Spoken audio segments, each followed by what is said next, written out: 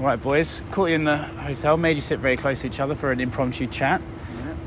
I think it's funny because everyone looks at that Dustin Poirier fight like it was the big coming out of Conor earlier in his career. And I wanted to know what you two remember of that entire trip from the very start to the very beginning. The start to the end. I remember being called literally like Thursday night. I was teaching a class. Roddy, what are you up to? He says, I'm just teaching the class. Do you want to come to Vegas tomorrow? I was like, tomorrow? Like as in Friday? Yeah, come to Vegas tomorrow. I was like, I can't really just come tomorrow. Like, he says, well look, just get it sorted and get over. And then that was it. On the next plane out, 24 hours later, onto a plane out to Vegas. So that's my first memory of it. Is it for you the same? I mean, it's a unique situation, right? You wouldn't get those last-minute calls all the time, you know? No, definitely not. For me, it's being at the Red Rock with Artem. We got a little bit earlier and we got put up in this room. It was just unbelievable. But we didn't realise that we actually had a driver and we could order wherever we wanted. So we were like basically getting taxis downtown, eating on a budget and coming back. And then we found out after 2 or 3 days, no, you have your own driver. And you've just ordered wherever you want to the room. So then it became bathrobes and lobsters and steaks, and they had a chauffeur bringing us downtown. And then and we thought we were in the best room that's ever been made. And then we, when Conor arrives, we get put into the real room.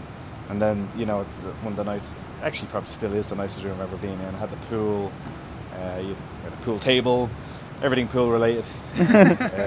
Yeah, so that's my big standout. Do you recall it being the fight that he blew up in? Was that the fight for you that you thought, wow, he's going to be a superstar? For me, yeah, without a doubt. It was the first time he'd fought in Vegas, fight capital, and that's him there. Here he comes. There we go, yeah. And you know, there was a lot on it, you know what I mean. But he, you know, kind of rises to the occasion every time, and to go in and put on a performance like he did. And the amount of Irish as well. I remember the amount of Irish that travelled over for that was insane. You know, we weren't expecting that, but it was just a sea of green, and kind of goes in, does his thing in that fashion, and you know, he finally he arrived. You know, that's what I remember for him. For me, it was those a little bit older will remember the mania of the '90s in Ireland with the Jackie Charlton and the World Cup and all that.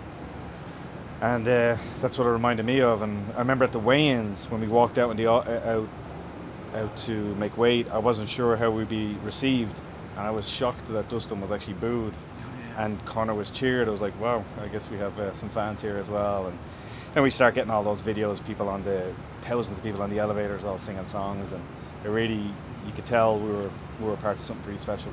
Do you remember Dustin hating Conor? Do you remember the whole pre-fight stuff? And he couldn't, you know, you look back at their face-off where you can tell he's like just tense and shaking. Do you remember him? Yeah, I do remember. He was emotionally invested. You know,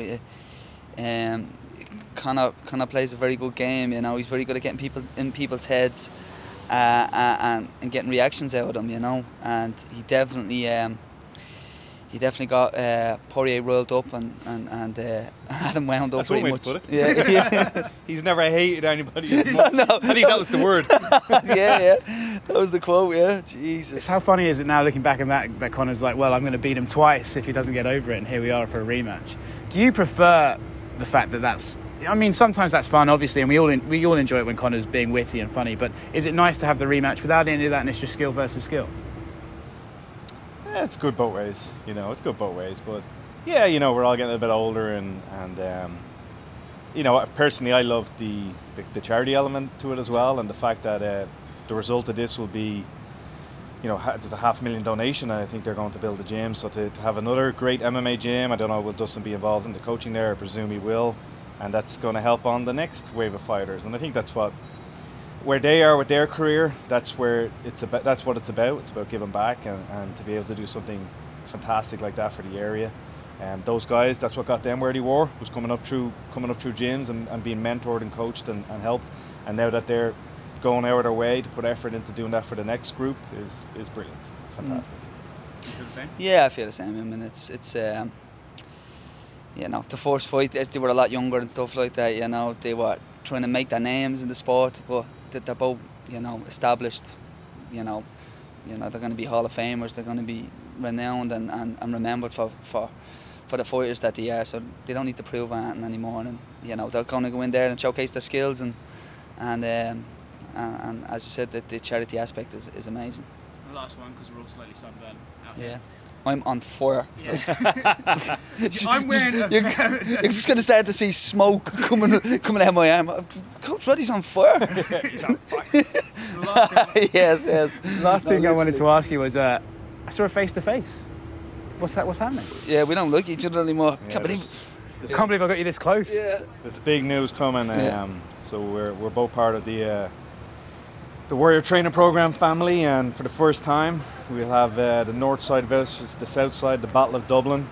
We're starting as soon as we can, as soon as the gyms reopen. But so far we're at plus 400 registrations to be part of the two teams, and we'll have a fantastic finale during the summer. And I see all records being broken for a couple of thousand people watching an amateur event, and it's going to be great. It's going to be a fun experience for me to coach against Roddy, and we both take on this group of people that are starting from scratch. I'm going to check Roddy's group. He'll have a few bangers in there. You know? Some guy there, 12-time national champion or something. But, load of you know, wrestlers from Eastern Europe. A load of toy boxers from? A load of toy boxers from Thailand. Drafting people in. Yeah. But it'll be a fun experience. And who's going to win? Oh, you fucking bastard! Oh, I was afraid to move just in case it jumped at me. Who done that? Was that you? Was that you messing? The games have begun for the Battle of Dublin.